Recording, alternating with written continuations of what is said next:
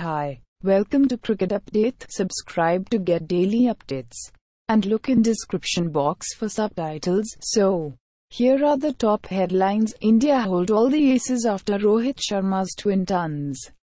India took apart South Africa's spinners to finish with 27 sixes in the match. 5 more than any team has ever hit in a test. Hardik Pandya undergoes successful back surgery.